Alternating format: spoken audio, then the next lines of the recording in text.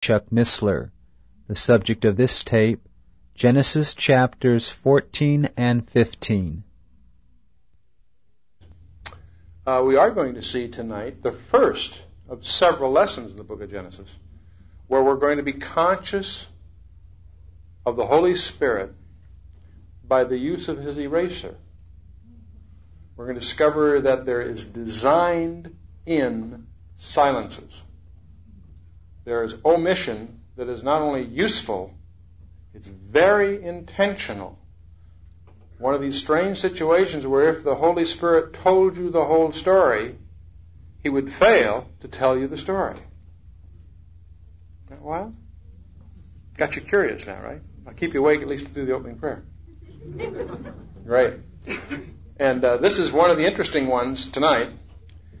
There's a mind-blowing one coming up later, and someday I should really do a book on the eraser of the Holy Spirit.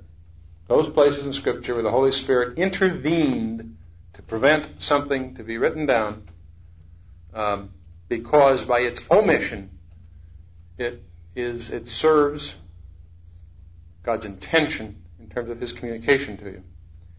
There are many cases you can probably think of in your life where in trying to explain something to someone, by leaving out a detail, it's clearer.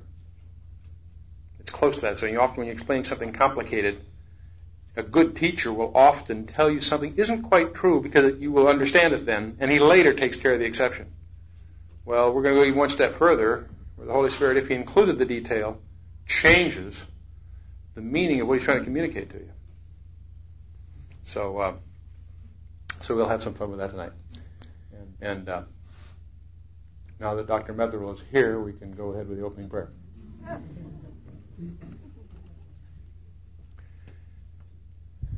Father, we just praise You this evening. We thank You, Father, for the joy that You have given us to make it possible to be gathered here tonight to open Your Word and to be the beneficiaries of the ministry of Your Holy Spirit. We thank You, Father, for this Word. We thank You, Father, for Your intervention in the course of history to bring us these truths. We would ask You, Father, to open our hearts and our understanding, that we might behold those treasures which You've placed here for our learning, and that in all these things we might both behold and glorify Jesus Christ, of whom these things are written, and in whose name we pray. Amen.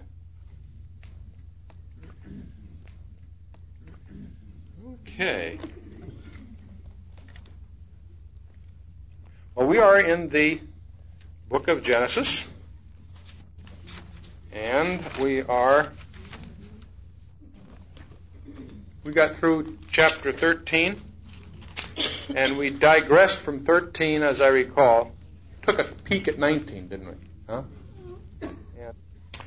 But for purposes of our pace through the book, I think I'm reasonably correct, despite our excursions and secondary discussions last time, that we finished chapter 13, essentially, right? Okay. We have plunged into a whole series of lessons and ideas and things on Abraham and Lot. And we developed those some last time. But by way of review and by way of summary of the relationship between Abraham and Lot, I commit to you an exercise that you might find useful as just an exercise, and it's more useful if you do it. Don't just copy my notes. So I'll give you a few ideas and I'll leave some out, so you can, the ones that do it themselves will be more richly rewarded than those that are, just sort of auditing the course, not for credit. Right? I should warn you, there is a final exam. We don't know the day nor the hour, but there is a final exam. Abraham and Lot. Abraham walked by faith. Lot walked by sight. Okay? And that's interesting, not just in one episode, but all the way through. Therefore, we developed that idea that you can't backslide alone. When Abraham went to Egypt, he took Lot with him. On whom did it have the greater effect? Interesting, isn't it? Some of you in this room are very mature Christians, and from time to time you'll backslide. but you have the spiritual resources to call upon the Lord, confess your sin, and be restored into fellowship. What you'll never know are the weaker brethren that sort of tagged along and are still stuck out there in the mud. You can't backslide alone. It's a heavy, heavy idea. We talked about that last time, but just by way of, moving a little bit from my flippant style into some spiritual depth here.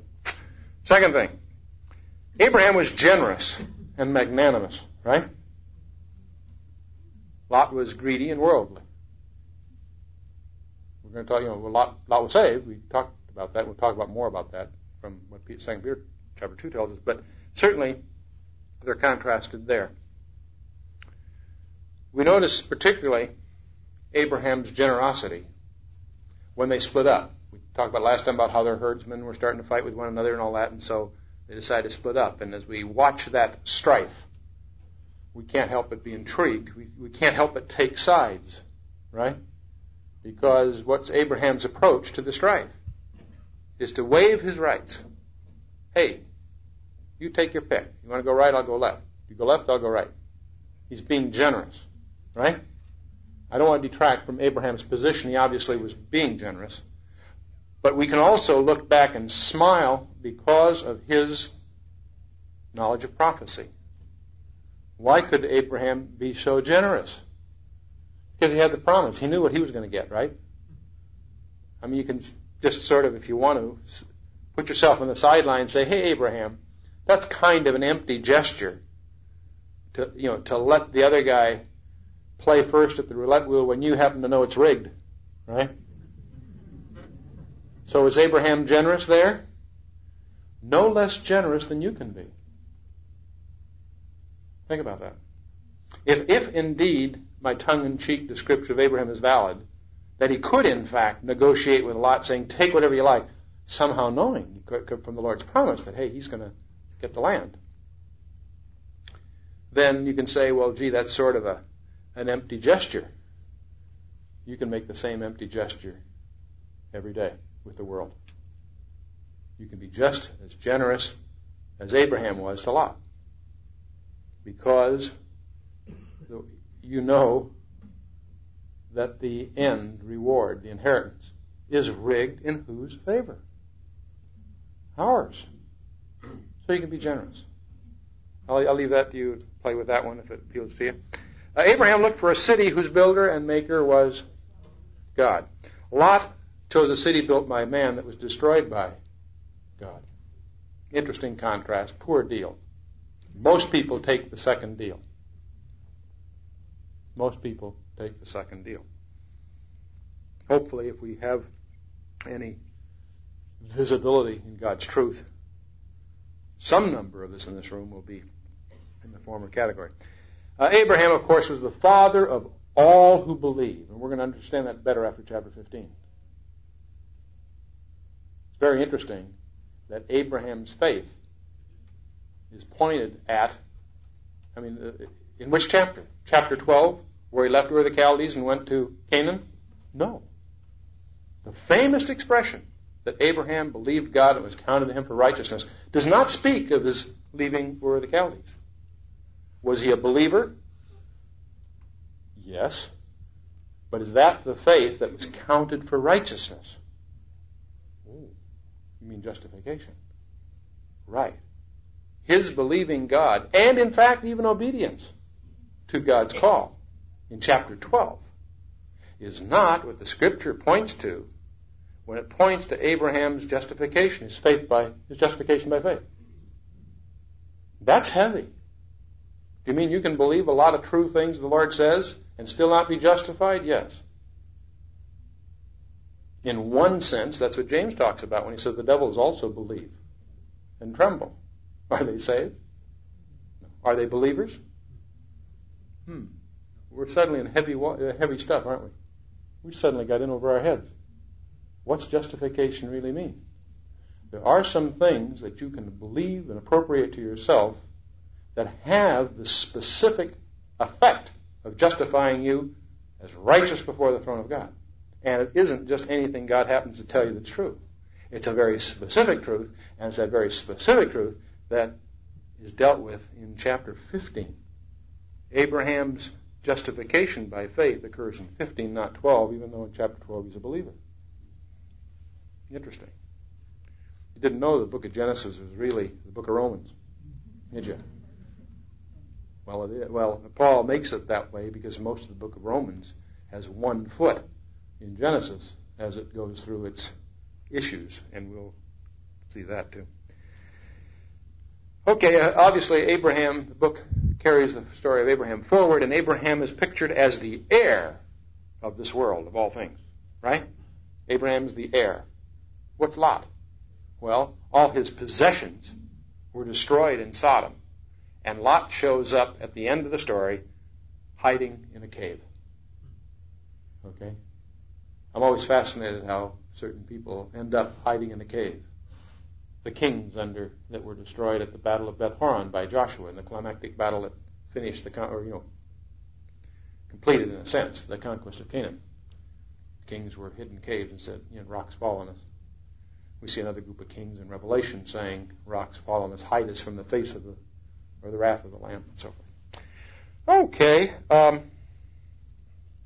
We also talked about the fall, if you will, of Lot, how he beheld, and then he separated himself from Abraham, dwelt in the plain, pitched his tent toward Sodom, and eventually not only dwells in Sodom, but becomes the city councilman, the alderman. He dwelt at the gate of Sodom.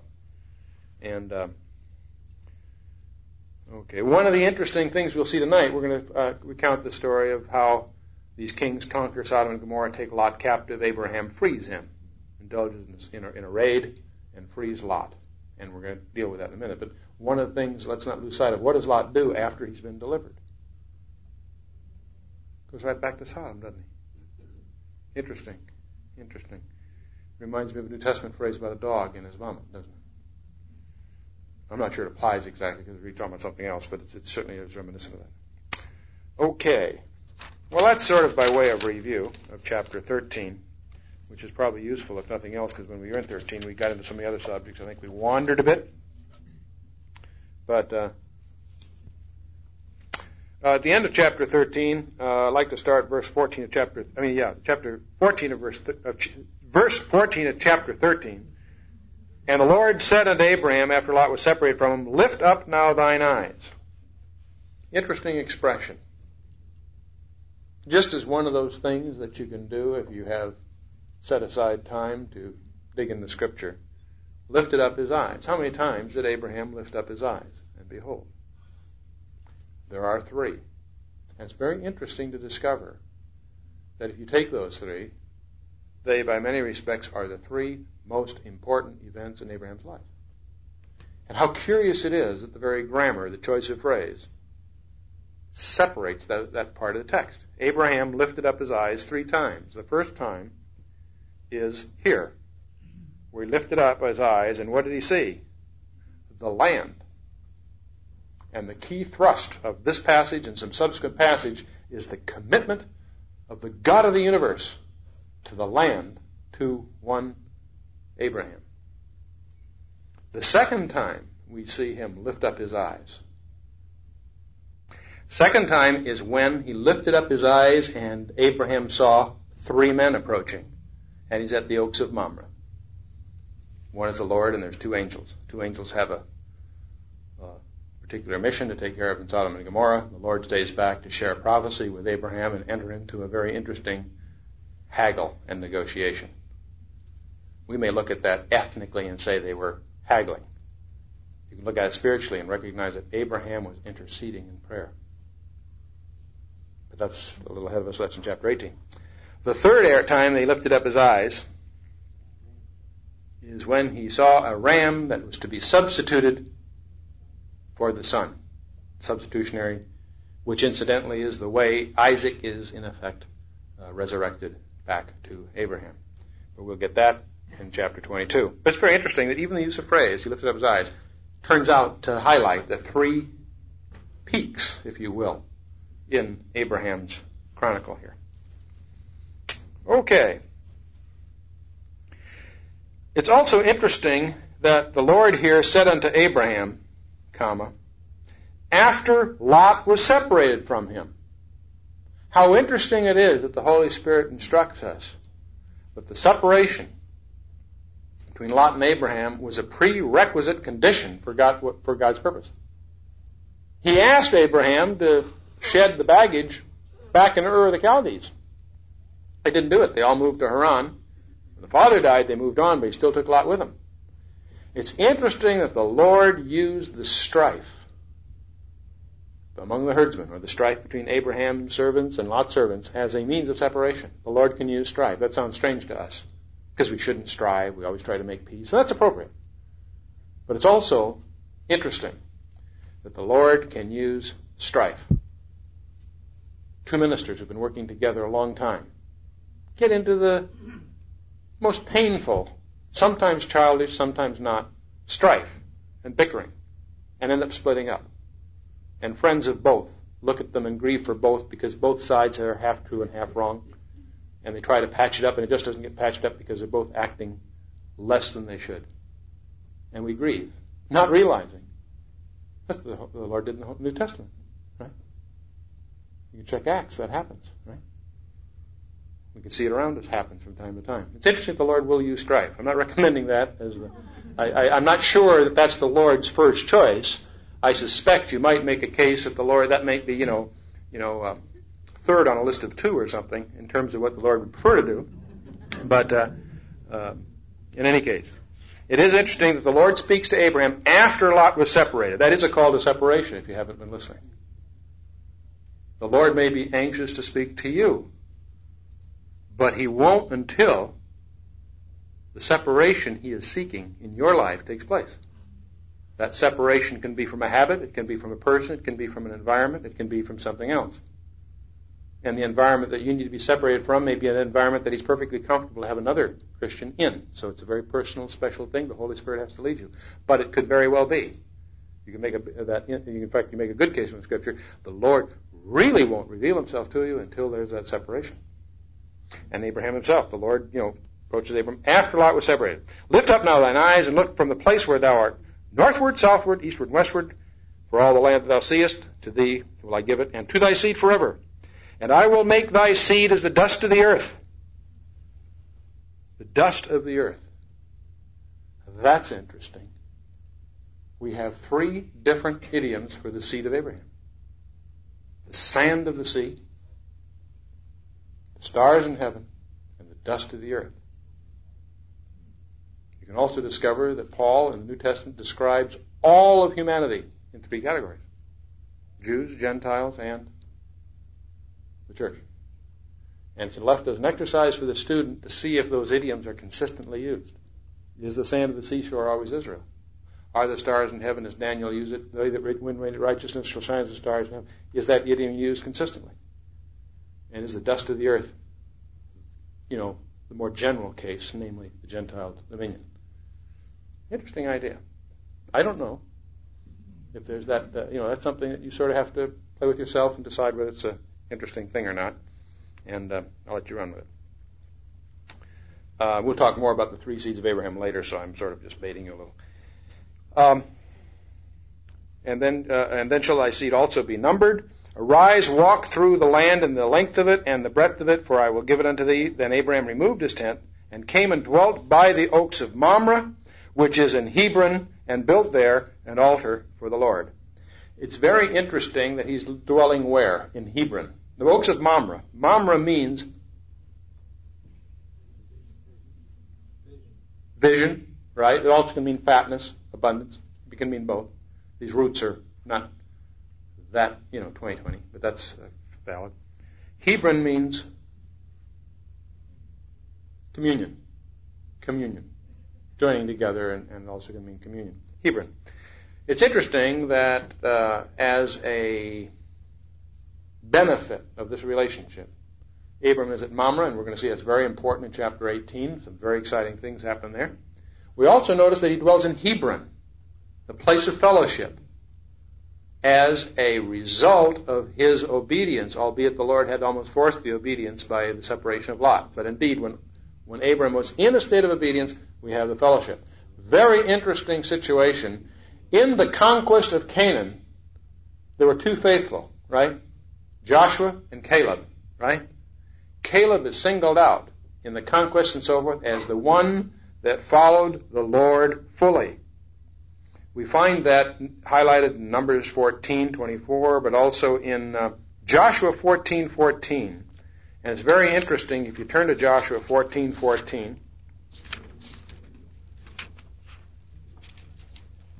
Joshua 14, chapter 13, verse 13, Joshua blessed him and said unto Caleb, son of Jephunneh, Hebron, he's assigning places. Caleb gets Hebron. Hebron therefore became inheritance of Caleb, the son of Jephunneh, the Kenizzite, unto this day, because he wholly followed the Lord God of Israel. Why did he get Hebron? Hebron was desired.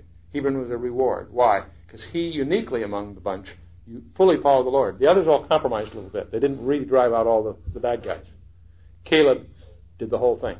And as a result, he gets Hebron. It's very interesting that the concept of dwelling in Hebron as a symbol of fully following the Lord is used by Abraham here, and it's used of Joshua. Does that mean that everybody that dwells in Hebron is fully following the Lord? Heavens no.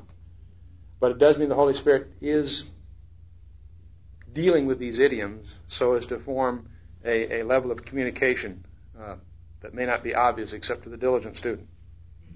Okay, that does bring us to the chapter 14 as we think of it, verse 1.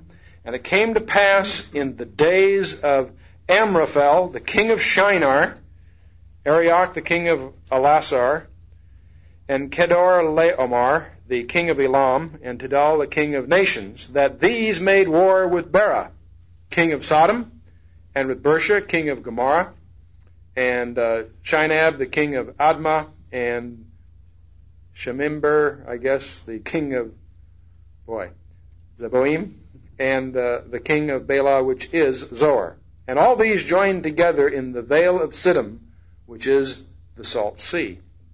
12 years they served Chedorlaomer, and in the 13th year they rebelled.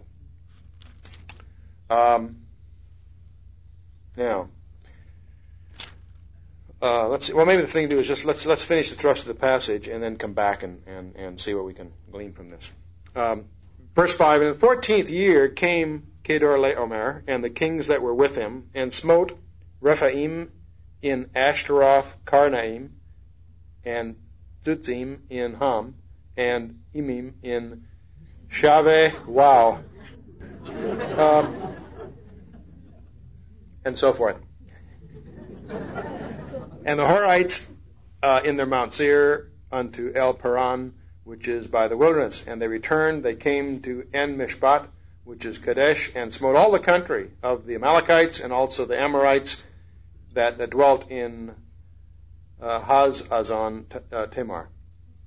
And there went out the king of Sodom, and the king of Gomorrah, and the king of Admah, and the king of Zeboiim, and the king of Bela, the same is Zoar, and they joined battle with them in the vale of Siddim.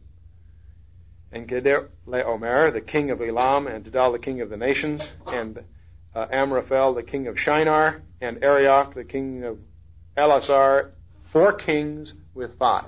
Setting aside all the names, there's 4 guys that are the stronger ones, 5 that are rebelling against them. Okay? A couple of other things as we go here. We could spend a lot of time talking about the fruitless research that I went through trying to track this all down, because you'll find the commentaries and the encyclopedias and the archaeological records are full of finds and details of word roots to try. You can find out all kinds of interesting background about these characters, all of which it seems to have, at least, let me put it this way, I personally haven't found any benefit from all of that yet. So rather than bore you to death, as is my usual style, I usually at least impress you with all the background reading I've done by dumping stuff on you. And the truth of the matter is that I either did it incompletely or it isn't really spiritually fruitful at that level. So I in candor, pass that on to you. There are, however, some interesting things to be aware of.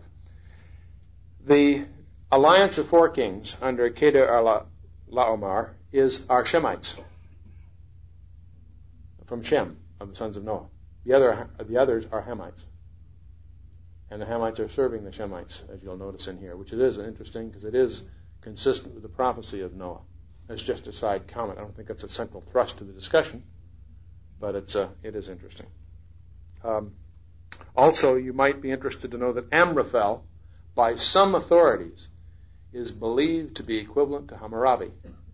We know much about Hammurabi, one of the early Babylonian rulers, and some scholars equate him with Amraphel of Genesis 14. Others have elaborate arguments that they're not so sure. And it's not particularly an enlightening thing one way or the other, because this is, very early in the biblical record, and I'm not sure that I can point to any real prophetic aspect of the name. I was hoping that maybe through the names of the tribes or something, there'd be something of great significance, and I have to admit that the Holy Spirit hasn't given me any insight. So what's nice about a large group like this, if I mention that candidly and tease you with that, then you'll all go back to your libraries, and next Monday night, 3 or 4 of you will come up with new insights that I can add to my notes. But right now, I come up right. Okay. And verse 10, and the vale of Siddim was full of slime pits, which incidentally is an interesting thing, because that slime, the word slime pits is a clumsy translation. That's bitumen, which means there's probably oil in that area. So all of you, and don't laugh. In Mount Carmel, a group based on the biblical reference decided to spend over $1 million of personal money, a few guys, to dig for oil on Mount Carmel. The government did give them permission. Everybody thought they're crazy, and we recently heard that they've struck oil. Okay. Moving on. That's kind of exciting to find oil in Israel. How important to find it is still unclear, because it's not that simple. But they have in fact found favorable forms of oil-bearing deposits. Okay. And the kings of Sodom and Gomorrah fled and fell there, and they that remained fled to the mountain. So in other words, the kings of Sodom and Gomorrah are getting defeated here, and they, that is the alliance of the four kings from the north, took all their food supplies and went their way. And they took Lot, Abraham's brother's son, who dwelt in Sodom, and his goods, and departed. So basically what we have here is a military campaign. It interests students of the Scripture because of the first war mentioned in the Scripture, of these powerful four, the alliance of four from the north, conquering the five from the south, and succeeding in taking spoil. It impinges on our interest only because, as a side issue, having captured Sodom and Gomorrah, they also took Lot and his possessions captive. And verse 13, and there came one that had escaped and told Abram the Hebrew. Here's the first place the word Hebrew appears in the Scripture. It means one who's crossed over. First place the word Hebrew occurs. For he dwelt by the oaks of Mamre the Amorite, the brother of Eshcol, and the brother of Honor, and these were confederate with Abraham. So he's made some local alliances himself, and he's gotten word that his nephew, Lot, over in Sodom, has been taken captive as a byproduct of this conflict. Now, this is an interesting verse to me.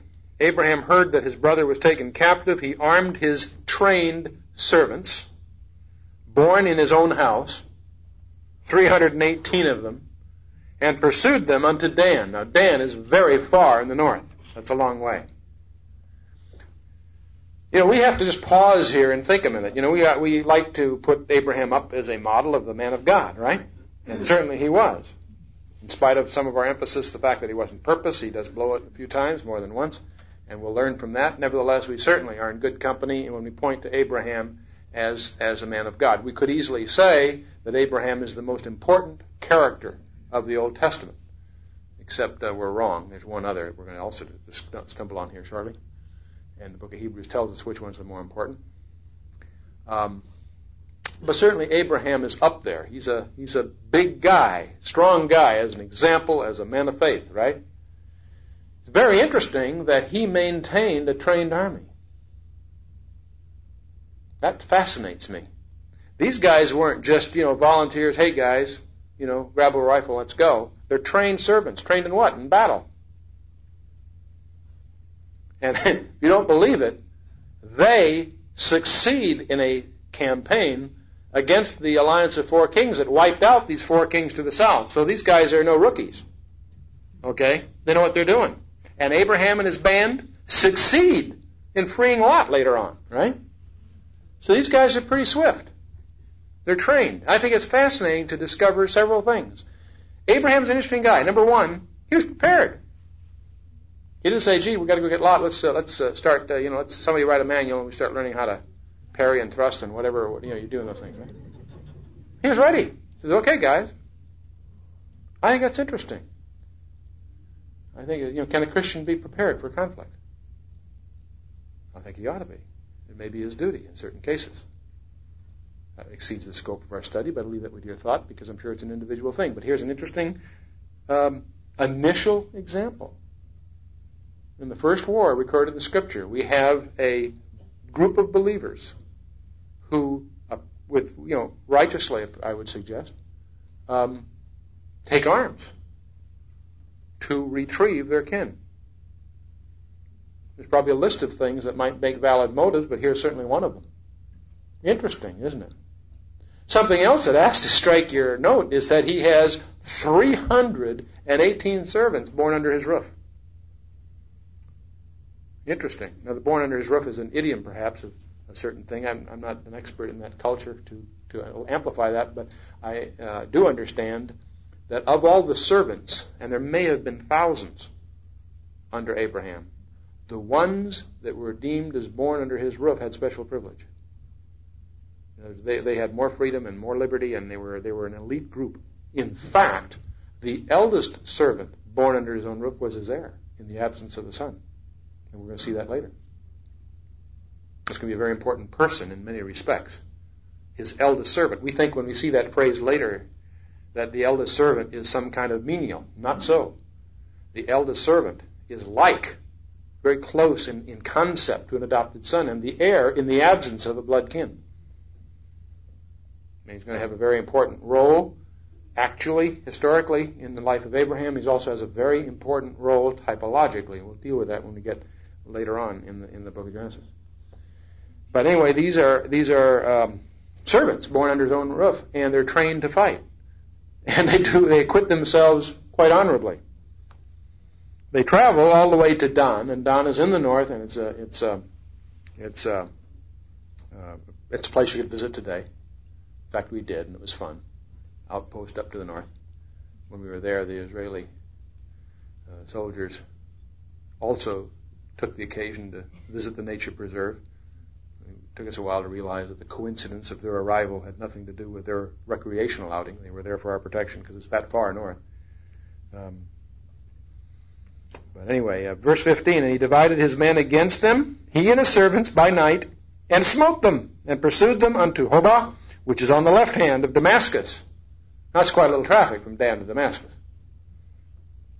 It's interesting. Those kinds of distances are relevant military distances today with tanks and artillery and what have you. These guys are on foot. He brought back all the goods and also brought again his brother Lot. Notice it's his brother Lot. I think that's interesting. It's actually his nephew. It's his brother's son, Lot. But for purposes of the text, the Holy Spirit allows the generic term, his brother Lot, which I think is interesting, especially as we try to understand Lot spiritually. And his goods, and the women also, and the people. In other words, he freed the booty. Okay? Now,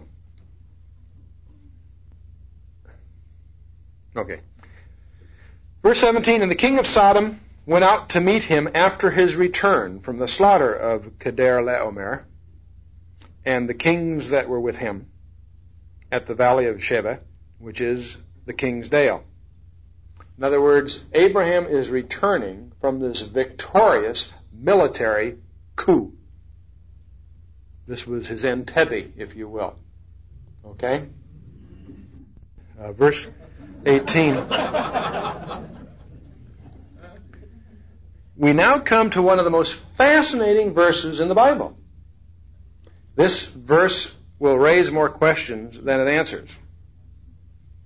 And Melchizedek, king of Salem, brought forth bread and wine, and he was the priest of the Most High God. And he blessed him and said, Blessed be Abram of the Most High God, possessor of heaven and earth. Blessed be the Most High God, who hath delivered thine enemies into thy hand. And he, that is Abraham, gave him tithes of all. Abraham gives this guy tithes. Here's a Gentile king who is acting as a priest, who knows the name of God in a way that has not appeared so far, but occurs 4 times in this passage. The Most High God, possessor of heaven and earth. This isn't the Israeli God of the covenant. This is the title here. It's the same person, of course, but I mean, the title speaks to something quite differently. Now, we'll go on here, but that's all there is. That's all we know about this guy. And if that was all that we would find in the Scripture, we would be tempted just to pass over this interesting figure who was there. And this is the only place he occurs other than a mention in Psalm 110. That's the only place he occurs in the Old Testament. And yet I'm going to make the statement that this is the greatest character in the Old Testament. And I'm excluding Jesus Christ. I don't mean in terms of his Old Testament appearances. I'm taking for granted we're treating him differently. But setting that aside, here is this character. He's the greatest guy in the Old Testament. You think I'm wrong. The book of Hebrews, chapter 7, verse 7, says he was greater than Abraham. Why? Because Abraham's giving him tithes. So he is superior to Abraham. We don't even know his name. Melchizedek's not his name, it's his title. Isn't that interesting? Melchizedek. Strange character that emerges here briefly and disappears from the record. That's all we know, what we've just read, these few verses. And that's it as far as Melchizedek's concerned in the Old Testament. It was useful, I think, if we stop here and turn to a commentary on the Old Testament that's in all of our possessions. We'll turn to the book of Hebrews. And we'll pick it up, let's probably, the end of chapter 6 of the book of Hebrews, and we'll take the early part of chapter 7 and take a look at what the writer to the book of Hebrews is telling us. Verse 20, it says, where the forerunner is for us entered, even Jesus, and the writer here speaking of Jesus Christ, but he says, made a high priest forever after the order of Melchizedek. And if you're reading the New Testament at this point, you say, a high priest after the order of Melchizedek, you wonder, what on earth is all that about? And the more biblical background you have, the more it puzzles you, because if you've done a little bit of homework in the Old Testament, you know that the priesthood is after the order of Aaron. Aaron was ordained as a priest. Aaron was of the tribe of Levi, right? And we know that in the tribal structure of Israel, as God ordained the structure, he declared Judah was the royal tribe, of which was the kingly line, the tribe of Judah. And Levi was the tribe of the priesthood. And he ordains that the priesthood and the king, the royal line, are never to be encroached one upon the other. The separation of the priesthood and the kingship was ordained early and endured throughout their history. In fact, when one intrudes upon the other, they get the wrist slapped, at least, or worse, because that was God's way. The priesthood was the priesthood, and the kingship was the kingship, and they were to be separated. There are only 2 exceptions, with a couple of footnotes. There's only 2 exceptions. Melchizedek is an exception. And he takes significance theologically because he shows up in the book of Genesis as a king and a priest. And the more you know about the Bible, the stranger that is looking back, because he's unique. And the reason he becomes important biblically, or scholastically, if I can put it that way, is because their most important king and the most important priest is, in fact, one and the same, Jesus Christ. And, in fact, the writer of the book of Hebrews, in trying to explain the significance of Jesus Christ and his preeminence above all things, points to him as a priest forever after the order of Melchizedek, not Aaron. And the writer to the book of Hebrews is going to make the argument, which may sound strange to our mind, but makes a lot of sense to a rabbinical mind, in that the Aaronic priesthood, Aaron, came from Levi. And Levi was in the loins of Abraham when Abraham gave tithes to Melchizedek. Therefore, Aaron is lower than Melchizedek, or Melchizedek is higher than Aaron. Because even Aaron, which the priesthood of Aaron, his tribal patriarch would be Levi, was unborn and in the loins of Abraham, kneeling before the king and priest by the name of Melchizedek. And that may sound like a strange line of reasoning, but it isn't to the Jewish mind, and that's exactly what the writer of the Hebrews, the issue he's going to press here. Chapter 7, verse 1 of Hebrews. For this Melchizedek, Malcha means king. It's still used that way in some cultures. Malach is a person name that still carries that idea. Okay? And Zedek means righteousness. Melchizedek is king of righteousness. But he also has a title, king of Salem. Those are both titles. Melchizedek, king of Salem, priest of the Most High God. Now, first of all, right away there, we're kind of freaked out because here the New Testament is ordaining or ratifying or highlighting the fact that Melchizedek wasn't just some self-appointed character who had a thing going, receiving tithes. He was indeed the priest of the Most High God. It's very strange for us to visualize a Gentile priest of the Most High God. I'm saying Gentile sort of in quotes because he certainly isn't of the issue of Abraham, is he? Interesting. Who met Abraham returning from the slaughter of the kings and blessed him. This is obviously a reference to the passage we just read from Genesis. To whom also Abraham gave a 10th part of all. Tithe is a 10th. A tithe is not an offering. You know that. A tithe is what you owe the Lord. Your offering is after the 10th. You're going to be technical. I assume you all in this room are pretty schooled on that, but less than a tithe you're stealing. Look at Malachi if you doubt what I'm saying. To whom also Abraham gave a 10th part of all, first being by interpretation the king of righteousness. That's the translation of the title, Melchizedek, king of righteousness. And after that also, king of Salem, which is king of peace, king of shalom. Salem, shalom, being, etymologically equivalent. Okay? Notice something else that's interesting here. He is first of all king of righteousness, second of all king of peace. That's not accidental. That order is always preserved in the Scripture. And we'll chase that in a minute. It's always in that order. Righteousness first, then peace. You can't have peace without righteousness. We're going to look at that. Without father, without mother, without descent, having neither beginning of days nor end of life, but made like unto the Son of God, abideth a priest continually.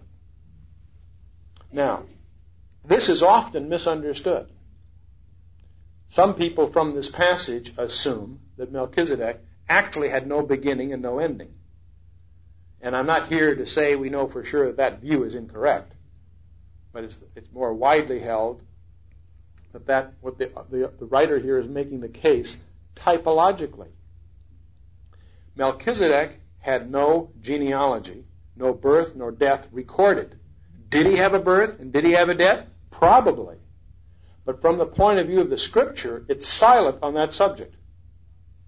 And it's silent on that subject so that he becomes a type, a model of Jesus Christ. Because from a biblical point of view, we have no beginning, no ending recorded. So in a typological sense, or if I may, a rabbinical sense, he has no beginning, no ending. As Jesus Christ, indeed, has no beginning and ending in that sense, and he reigns a priest and a king forever. Now the writer is going to go on to contrast this with Aaron. Now consider verse 4, how great this man was, unto whom even the patriarch Abraham gave a tenth of the spoils. This guy's a pretty strong guy. And verily, they that are of the sons of Levi. Now he's shifting to look at the priesthood as a normal Jew would think of it, namely a Levitical priesthood. They that are the sons of Levi who receive the office of the priesthood have a commandment to take tithes of the people according to the law, that is, of their brethren, though they come out of the loins of Abraham.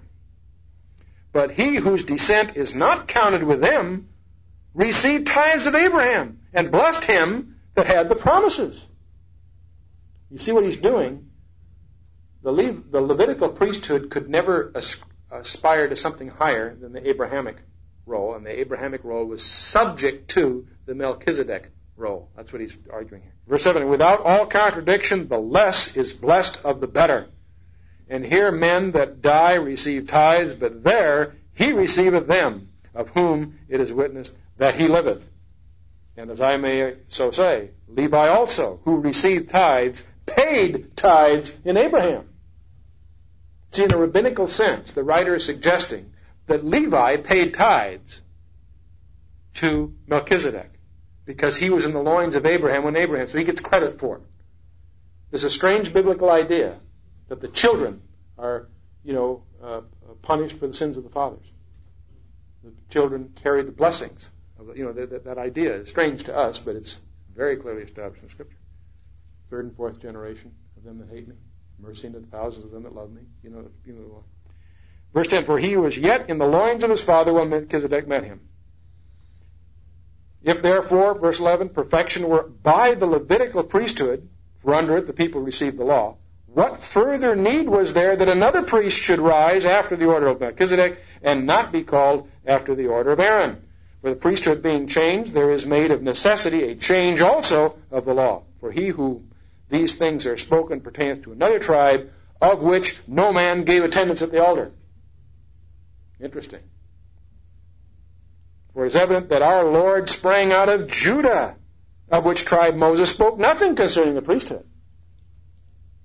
You see the point the writer is making? It's obviously a very Jewish argument, a very Levitical argument. He's saying, here's Jesus Christ because he's royal, he's the tribe of Judah. Yet he's our priest? Yes, he's establishing a priesthood far broader, far more important than the Levitical priesthood. There are two things wrong with the Levitical priesthood. One is that the Levitical priests were unclean personally. They had to give offerings for their own uncleanliness before they could officiate as priests. That had to be dealt with ceremonially, obviously. They would pick that up in verse 27. For such a high priest was fitting for us, who was holy, harmless, defiled, separate from sinners, and made higher. In contrast, here he's making a contrast on that point. The second point is that the Levitical priesthood was immortal. It had an ending. And the writer is making the argument that the priesthood of Melchizedek had no ending. Does that mean it went on forever? No, but biblically it's not in view. In other words, from a biblical visibility point of view, we see no beginning, no ending. And it's being used as a model. Okay? Verse 15, and yet it is yet far more evident, for after the similitude of Melchizedek there arises another priest. In other words, after the model or similarity or analogy of Melchizedek there arises. Now this incidentally is the verse that causes me to believe that Melchizedek wasn't literally Jesus Christ. There are some scholars that feel Melchizedek actually was Jesus Christ in an Old Testament appearance. He was there, and Abraham came, and he was in fact, the one and the same. Many good scholars hold that view, and it may be true. I personally don't think so. I think he's there only by type, if you will, or as a model. Because here in verse 15 it says, it was after the similitude of Melchizedek there arises another priest. Who's the other priest? Jesus Christ. After the type or the model that Melchizedek represented. I don't think Jesus Christ is a model of himself in that sense. You follow what I'm saying? Who was made not after the law of carnal commandment, but after the power of an endless life. See, that concept of an endless life, what the argument here is that Melchizedek didn't have a visible ending in the Scripture. So the writer is playing upon that in a Levitical sense. Verse 17, he testifies, thou art a priest forever after the order of Melchizedek. And where is he quoting that from? Psalms, right, 110. For there's verily an annulling of the commandment going before for the weakness and the unprofitableness of it. In other words, this is an annulling of the Aaronic priesthood, which is there for a purpose, but not the purpose of our salvation, the purpose of our instruction, to set the stage for our understanding, but not by which we are saved. For the law made nothing perfect, but the bringing in of a better hope did, by which we draw near unto God, inasmuch as not without an oath he was made priest. For those priests were made without an oath, but this was an oath by him, that he said unto him, The Lord swore and will not repent, thou art a priest forever, after the order of Melchizedek. By so much was Jesus made a surety of a better testament. And then it goes on to make, to dwell further, and I don't think we need to hammer this further tonight, but the chapter goes on to point out that the Aaronic priesthood had weaknesses. And the priesthood of Jesus Christ is superior to the Aaronic priesthood because it's after the order of Melchizedek. Very, very strange. Very, very strange passage in many, many ways. We might pick up verse 26. For such a high priest was fitting for us, who was holy, harmless, undefiled, separate from sinners, and made higher than the heavens. You couldn't say that of a Levitical priest. Who needeth not daily, as those high priests, to offer up sacrifice, first for their own sins and then for other people's. For this he did once when he offered up himself. He's speaking of Jesus Christ, contrasting him and his role as our priest in contrast to the Aaronic or Levitical priesthood. For the law maketh men high priests who have an infirmity, but the word of the oath, which was since the law, maketh the Son, who is consecrated forevermore. In other words, not mortal. Okay, getting back then. The king of Salem and the king of righteousness, I'd like to touch on that for a minute. It's interesting. Turn to Isaiah 32:17. Isaiah 32:17. And the work of righteousness shall be peace. And the work of righteousness shall be peace, and the effect of righteousness, quietness, and assurance forever. Turn with me to Colossians 1:20. There's hundreds of verses, but this will give you the flavor of what I'm after. Colossians chapter 1, verse 20. And having made peace through the blood of the cross, by him to reconcile all things unto himself. By him, I say, whether they be things in earth or things in heaven. All things are reconciled to the Father in earth, or not just in the earth, in heaven also. Don't forget in Revelation, I saw a new heaven and a new earth. Both are redeemed. But they're reconciled to the Father. How? By the blood of Jesus Christ, right? Which establishes its righteousness, right? And what does that result in? Having made peace through the blood. What happens first? The offering, which establishes the righteousness, then the peace. Turn with me to Romans chapter 3.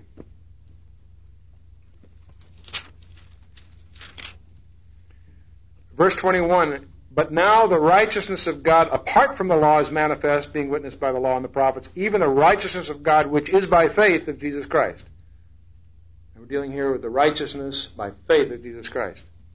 He goes on to say, for all that have sinned, come short of the glory of God, we're being justified freely by his grace through the redemption which is in Christ Jesus, right?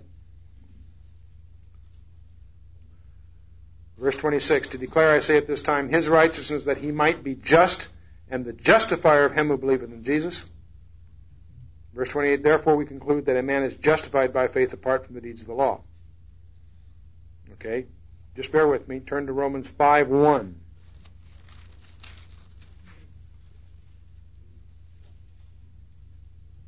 Therefore, being justified by faith, we have peace with God.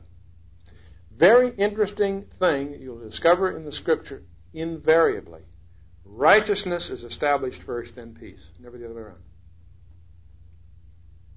Romans 5, therefore, being justified by faith, we have peace with God through our Lord Jesus Christ. You can't have peace with God until you're justified. You cannot have peace with God until you're justified. How are you justified? Only one way. Only one way. Very bigoted, narrow idea. One way, Jesus Christ, by His blood. You can believe a lot of true things that the Lord tells you, but unless you believe that, you're in trouble. Okay? You can believe a lot of truth, right? You can believe in the law of gravity. Is that true? Right? You know, things fall to it. You can illustrate the law of gravity, right? Dave Schaefer tells me that you can illustrate the law of gravity by jumping out of a 10-story building. I would call that jumping to a conclusion, wouldn't you, Dave? Oh. Isn't that awful? Yeah.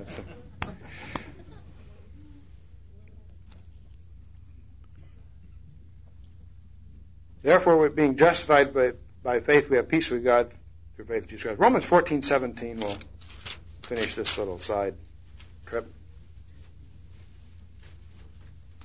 Even when we find a concatenation of neat things, like in Romans 14:17, for the kingdom of God is not food and drink, but righteousness and peace and joy in the Holy Spirit. Notice the order. Notice the order. Righteousness, peace. That isn't just a neat little concatenation of good things.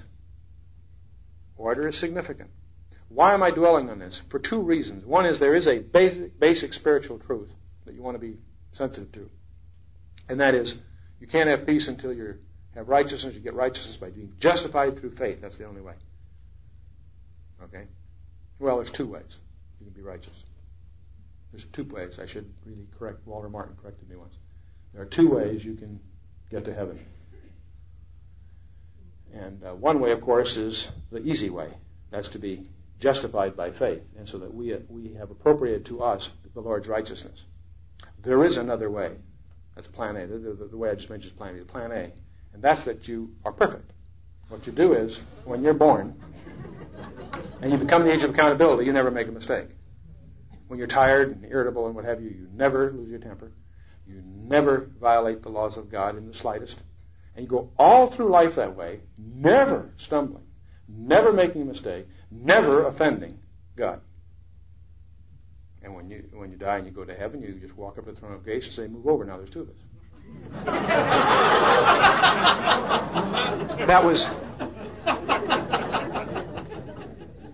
That story is probably heretical enough that I have no hesitancy to ascribe it to Walter Martin, from whom I got it.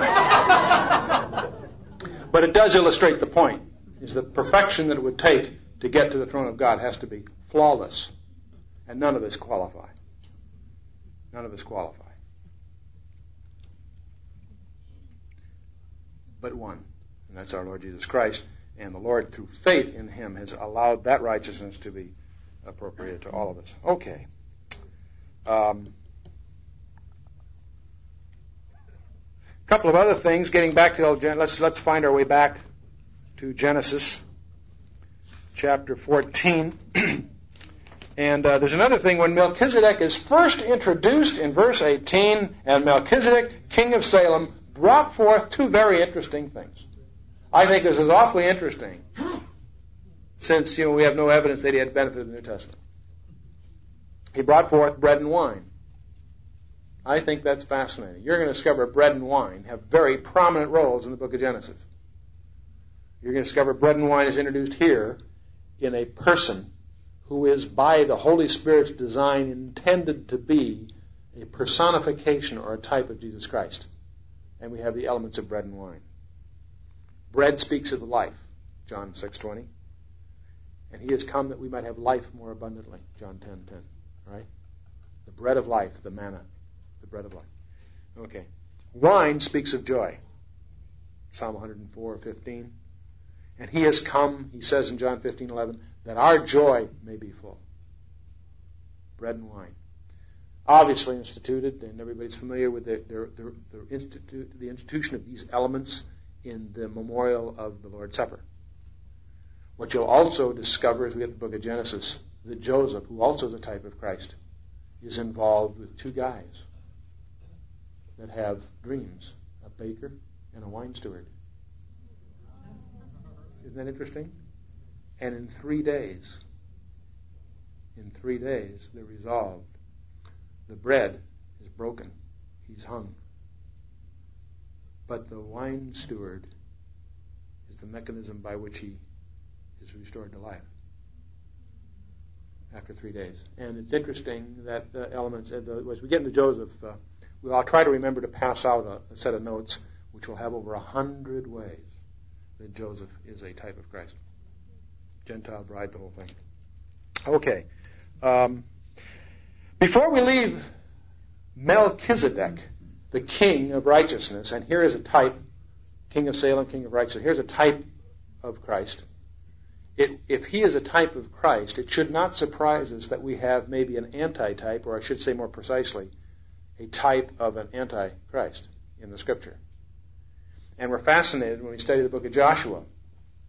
The Joshua, whose Greek name would have been Jesus, if he was Greek, if he was Jewish, was charged with leading the attack, leading his forces, leading his people to dispossess the usurpers from the land. And he's engaged in the battle that involved 7 nations. And he leads he takes the stronghold first by the Jericho thing. Jericho is the stronghold. And I think, as I've mentioned to you, it's a fascinating study to discover that everything that Joshua did was against the law. He marched 7 times. You're supposed to remember the Sabbath day. He didn't. He marched 7 times on the 7th day. In fact, he marched 7 times. The book of Leviticus says you're not supposed to let the Ark of Covenant go to war. It led the procession. The Levites were not supposed to go to war. They were ahead of the procession. And you can go on and on. There's just a long list of details. Everything he did was wrong. The night before, he ran into a guy in the evening that drew a sword, and he challenged a sentry, and he says, "Who are you?" He says, "I'm the captain of the Lord's host. Take off your shoes. You're on hallowed ground." And Joshua worships him, and the guy commands himself to be worshipped. Who is the guy we're talking about? Jesus Christ. He fought the battle of Jericho. End of Joshua 5, for those of you that haven't been into this before. But it's interesting that the whole book of Joshua is a model of the book of Revelation. Joshua starts by sending ahead 2 witnesses. We call them spies, but their real role was to see that Rahab was saved. Rahab the Gentile was saved. And then he attacks Jericho and he goes in, and it's interesting that just as in the book of Revelation, the pivotal battle in the book of Joshua is the battle of Beth Horon. And who's he fighting there? An alliance of kings led by one who calls himself Adonai Zedek. Adonai means Lord. What does Zedek mean? Righteousness. This guy calls himself the Lord of Righteousness, and that's the one that is the primary final climactic battle, in which Joshua wins the battle by signs, and the sun and the moon and the stars. The sun, be thou silent. The sun stood still, and the moon stood still in the valley of Ajalon, the book records. And what do the kings do when they're routed? They hide in caves. Does it remind you of Revelation? Rocks fall on us and hide us from the wrath.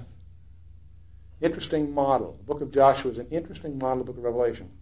It's also interesting that the Lord has taken the trouble to model some of these things in type. And we have Melchizedek, our king and priest, modeled here. We have Adonai Zedek, the leader of the alliance against God's people, taking the land in the book of Joshua. Interesting book with which we have to do this evening. The Most High God, same root we had noted before. 4 times does it occur in this paragraph. It looks beyond all natural relationships. It's interesting that the priesthood of Aaron never transcended the limits of Israel. But this is the Most High God, the possessor of the heaven and the earth.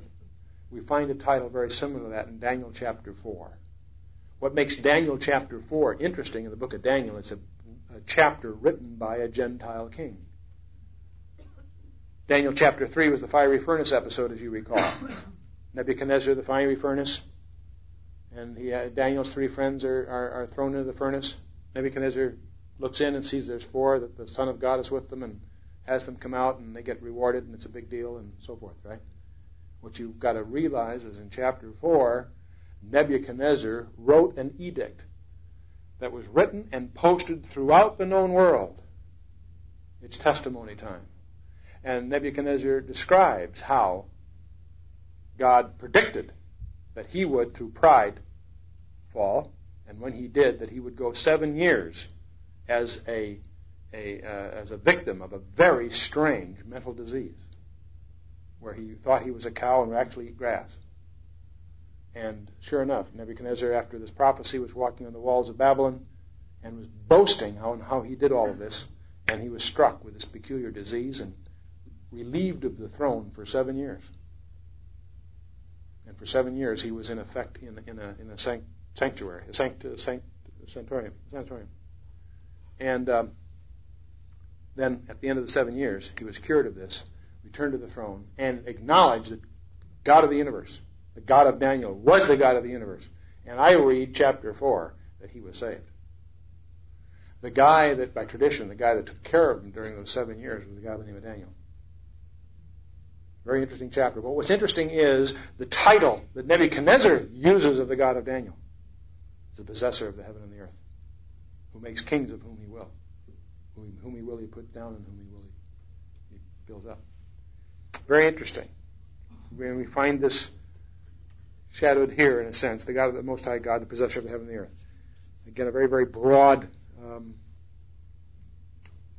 concept. We find, we can also make references here of Zechariah 6:13. Do you remember that when Joshua the priest symbolically was crowned in the book of Zechariah? He was a priest crowned. The concept of a king and priest. It was just a ceremony that was introduced there, sort of a vision ceremony thing as a testimony. The concept of a king and a priest was there introduced. But because it is so unique and not literally a king or a priest, we know it points to Jesus Christ. If you're interested in that, you can get the Zechariah tapes in chapter 6 and dig into that. And we have a similar reference in Jeremiah 23, verses 5 and 6, and so forth. And in Isaiah 9, chapter 9, verses 6 and 7, when we're addressing Christmas cards, you'll come across Isaiah 9. For unto us a son is born, unto us a child is given. His name shall be called Wonderful, Counselor, the Mighty God, the Everlasting Father, the Prince of Peace. Interesting. Prince of Peace. A couple of last comments on the slaughter of the kings. It is interesting that there were 4 plus 5, the Holy Spirit says, and if you add Abraham's force, that's 10. Is there significance to a force of 10? I don't know. I'll let you run with that. It is interesting that Melchizedek shows up upon the return from the slaughter of the kings, which I think is interesting. And thus is described in Hebrews. If that's significant to you, you can run with that. Okay. A couple of interesting observations that I'll just leave with you to think about. I find Abraham an interesting guy. He has this army, and it doesn't seem that he involves himself at all in the morality of Sodom. I don't know if that's significant or not. What you think about that? It's interesting to me that he left them alone. He didn't impose his style on them and vice versa. And I think that's awfully interesting. I think it's awfully interesting how Daniel in Babylon didn't require the Babylonians to change their diet to conform to his ordination. He simply sought permission from the captain of the guard that he and his 3 friends could eat a diet that conformed to their own beliefs, didn't impose that on other people. Very interesting concept of separation.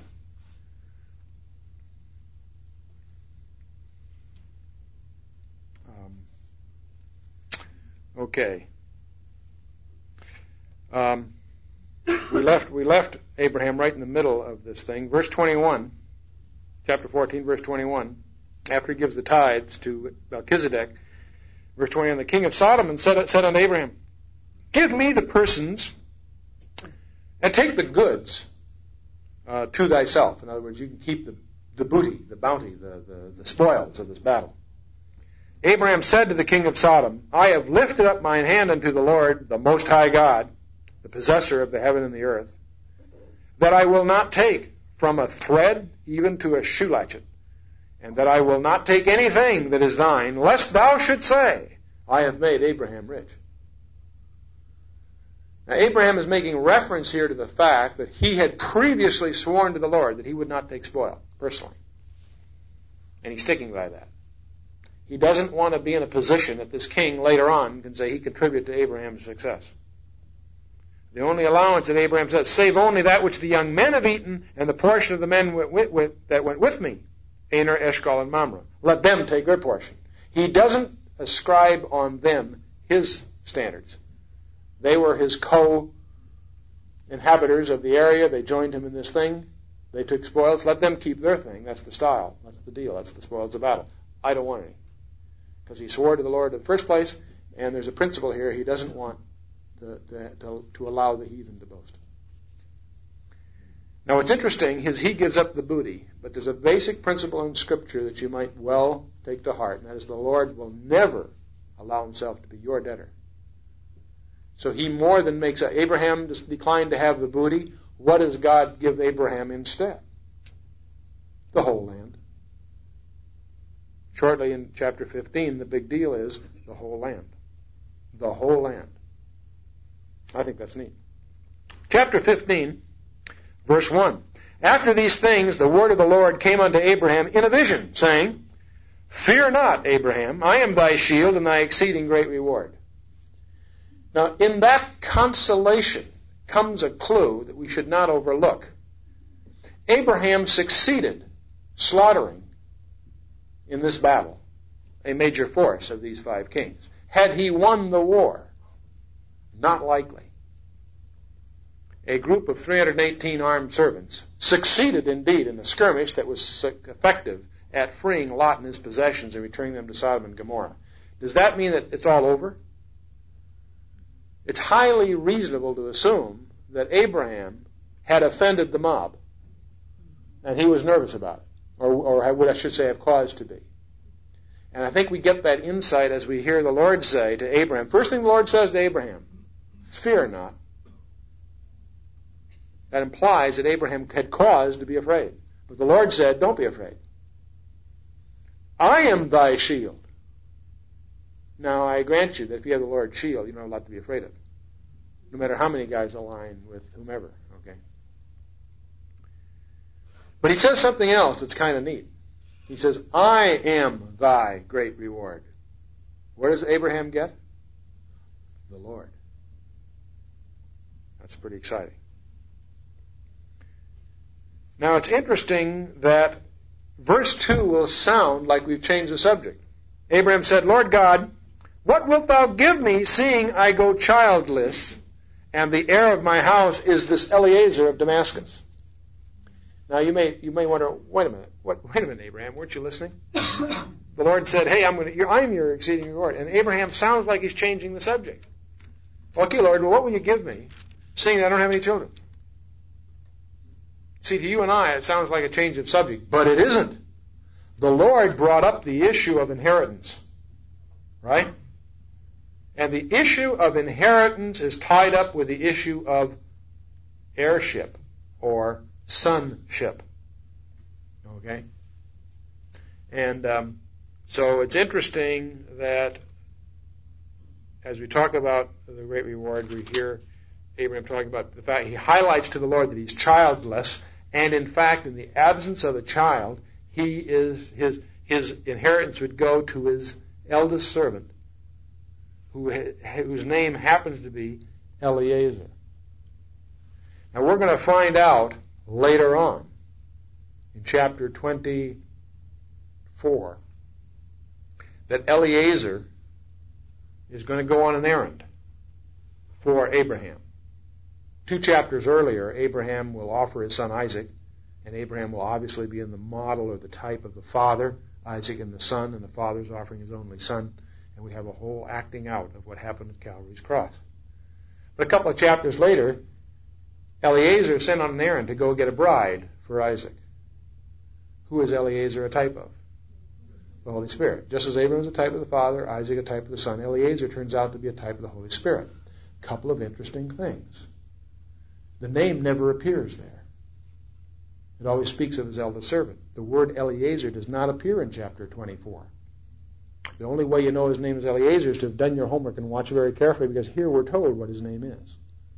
And that gets particularly interesting when you discover the word Eliezer means comforter. Isn't that neat? It's also interesting that the Gentile bride is always introduced to the type of the Lord in these models in the Old Testament by an unnamed servant. Rebekah is identified and brought into the story by Eliezer, but he's described as simply the eldest servant. And then in chapter 24, she's brought to Isaac and marries him and so forth. And we'll get to that, of course, when we develop that area. But the point is interesting, Eliezer is not named in there. He's an unnamed servant. We get to Ruth. And we all marvel at the book of Ruth, how Ruth, a Gentile, a Moabitess, is a type of the church. And Boaz, the kinsman redeemer, by an act of marriage, restores the land to Naomi, who was a type of Israel, out of Bethlehem, no less. And Ruth is a Gentile bride taken to wife by Boaz. How did Ruth first meet Boaz? She's introduced to him by his eldest servant in the field. Isn't that interesting? And what's also interesting is that whenever the story is modeled around so as to cause this to be a type of the relationship of the church and the Holy Spirit and Jesus Christ, that in the Scripture, the eldest servant's never named. Even in Genesis, here he's not named. Even though we know what his name is, he's not used in that portion of the story so that the type is perfect. Why? Because in John 14, Jesus Christ tells us something about the Holy Spirit. He will never testify of himself. Isn't that wild? Isn't that fascinating? That the Holy Spirit, spoken of in John 14, is the guy who wrote this. And even when he is in view as a type, inescapably visible as a type, he doesn't wear a name tag. I think that's neat, because he's complying to exactly what Jesus Christ highlighted in John 14. The Comforter of the Holy Spirit, with whom the Father shall send in my name, he shall teach you all things. He shall teach us all things, but he never bears witness of himself. The issue is Jesus Christ, not the Holy Spirit. But he's an interesting, exciting person of the Godhead. Verse 3, Abraham said, Behold, to me thou hast given no seed, and lo, one born in my house is mine heir.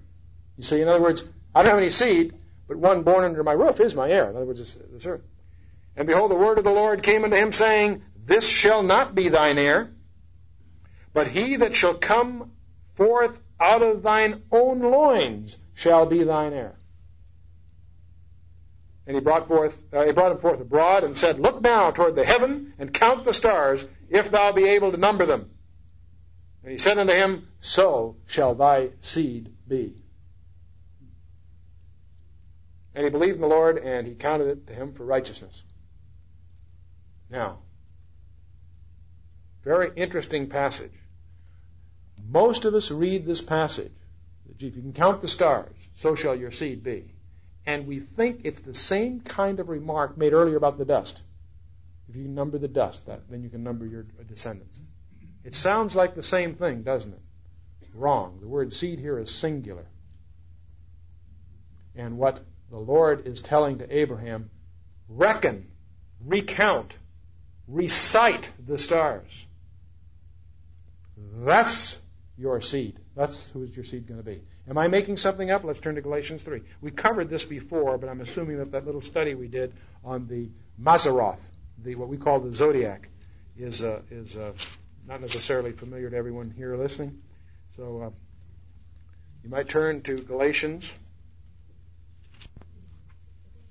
3:16. Yeah, thank you. Now to Abraham and his seed were the promises made. He said, Not to seeds as of many, but as of one, to thy seed, which is Christ. In other words, Paul is telling us, incidentally, he is referring to that chapter because he earlier makes reference, he's drawing from chapter 15 in this whole discussion of Galatians 3. If you read Galatians 3, you'll discover that.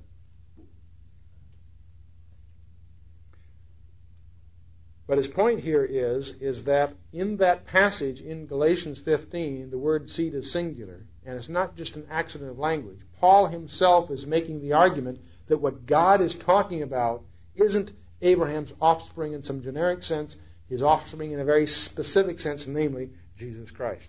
Okay? And the whole thrust of this argument is there. Now, those of you that weren't with us that evening when we went through the constellations, in terms of their pre-Babel names, or at least as we can gather from what studies we've done, and the suggestion that God's whole plan for the redemption of the universe is chronicled in the stars, and was told to Abram, and he was to recount it. This is based on this in this passage. And you can get that tape and dig into that if that is of interest to you.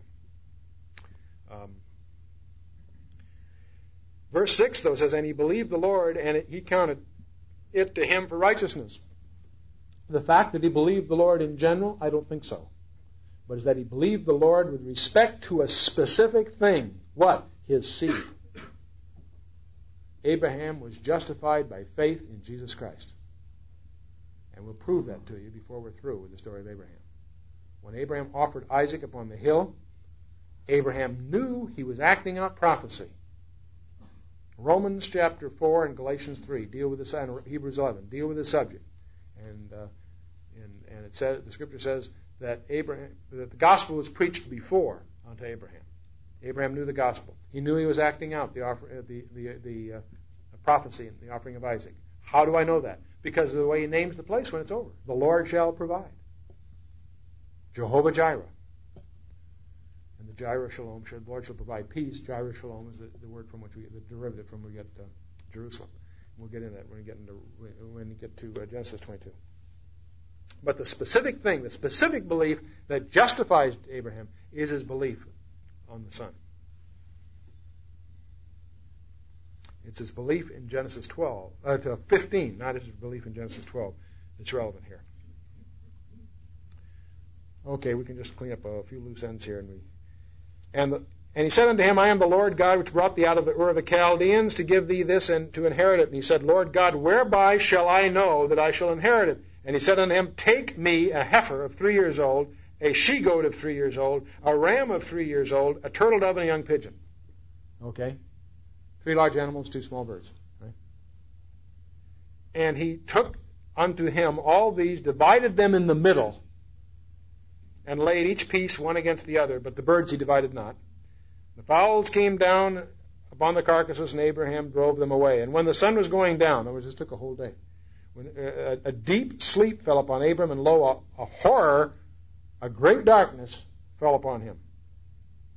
Now, let's finish the line that we're coming on. And he said unto Abraham, know of a surety that thy seed shall be a sojourner in a land that is not theirs, and shall serve them, that is, the strangers at the dwelling place, and they shall afflict them 400 years. And also that nation whom they shall serve will I judge, and afterward shall they come out with great substance.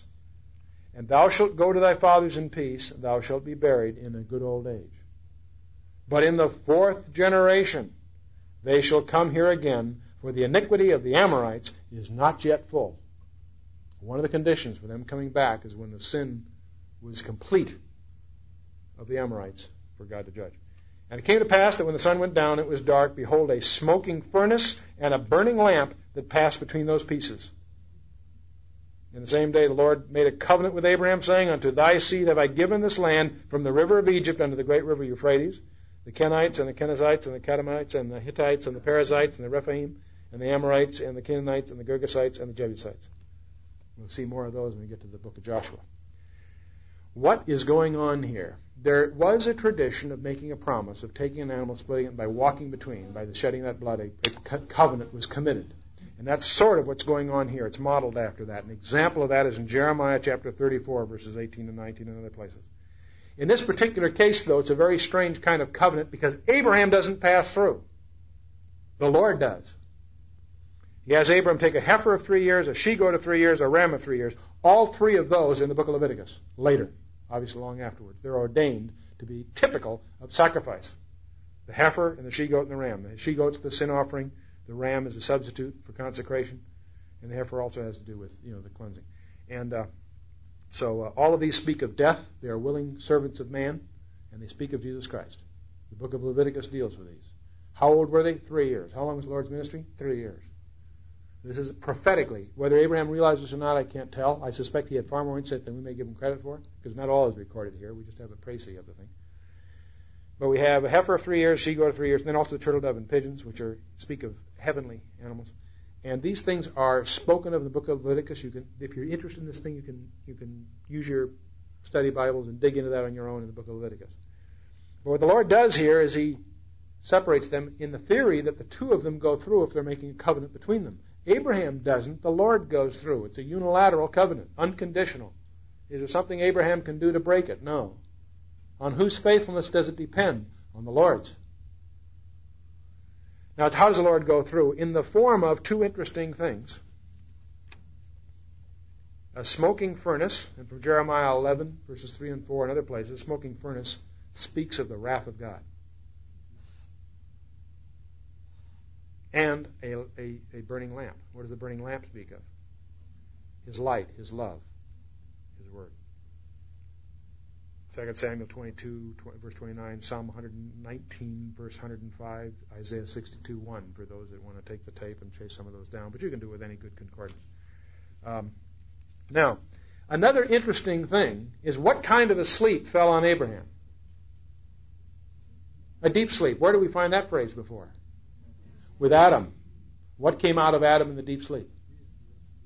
Eve. What is Eve a type of? The church. A deep sleep. Did Adam die? Was he born again? Maybe. Is Abraham, did he die and was he born again? Maybe. I'm speaking, in a spiritual sense. A deep sleep fell upon Abraham, and I suspect the Holy Spirit would have you track back and take a look at the whole lesson that we went into with respect to Adam and Eve, when Adam went into deep sleep and all of that. So you might, if you're drawn, you might be drawn to that. We also have an interesting thing here. The covenant was for whose benefit? Abraham's. What did Abraham have to do with it? Nothing, except appropriate it. He's going to have to, wherever he walks, that would confirm it. It isn't his until he takes it. But does he do anything for it other than take it? No. The Lord provides the whole thing. We then have a prophecy the Lord gives them, and there's 7 items here, that they will be strangers in a land that isn't theirs, that they will serve those strangers, that they'll be afflicted 400 years. Now, incidentally, if you go to Exodus 6 and Exodus 12, you'll discover that they're actually in Egypt 430 years, but they're afflicted 400 years. And it's interesting, that's exactly what the Lord had predicted. And if you were Moses in Egypt, and you were a student of Book of Genesis, of course you may not have written it then, but you would be aware of all of this, okay? Now, it also pointed out that God would judge this nation that they would serve, yet when they left they would have great substance. And yet, while God says all of this, He also highlights to Abram that as far as Abraham personally is concerned, he's going to live to a good old age and die normally. He's not going to be part of that whole thing. He also says, the 7th thing here, that they will return in the 4th generation. And if we turn to Exodus 6, verses 16 through 20, you'll discover that when they go to Egypt under Joseph and all of that, Levi goes. The 12 tribes go, the 12 sons of Jacob go to Egypt, right? Levi's among them. Levi has a son by the name of Kohath, who has a son by the name of Amram, and Amram has 2 sons, Moses and Aaron. How many generations? Levi, Kohath, Amram, Moses, and Aaron. What generation came out? The 4th generation. Isn't that neat? Amazing. Okay. We finished chapter 15. There's another study that I would suggest to you. It's always interesting. I'll leave you just a few little last loose ends. It's always interesting to discover the first mention of something. If you're interested in something in the book of Revelation, you always go to that place where that idiom is first used in the Scripture, and it'll unravel itself. Now, you can take the first 7 occasions of the word blood in the Scripture, and it'll give you the whole story of redemption. And so forth. Very interesting idea. What's sometimes called by scholars the law of first mention. There are a number of things that are first mentioned in this chapter we haven't had time to go into. The word of the Lord came unto. First place it appears in the Scripture. It occurs many times in the Scripture. This is the first time it appears. This is the first place the word vision appears in the Scripture. This vision that Abraham has in this deep sleep as a result of the covenant. The word fear not occurs 180 times in the Scriptures. It occurs first here. The Lord spoken of as a shield is mentioned here for the first time. His title is Adonai Yehovah, is the first time he's here. The word believed, counted, and righteousness occur for the first time right here in chapter 15. So if those are interesting to you, they represent springboards from which you can launch on your own studies, and we will continue next week then on a study of chapter 16 as we get into this whole business of the seed of Isaac, Ishmael, and that contrast and what that means, climaxing our way to some chapters coming up that are the most exciting in the Scripture, I believe. So we'll look forward to seeing you next Monday night. God bless you. This concludes the 13th study in the book of Genesis.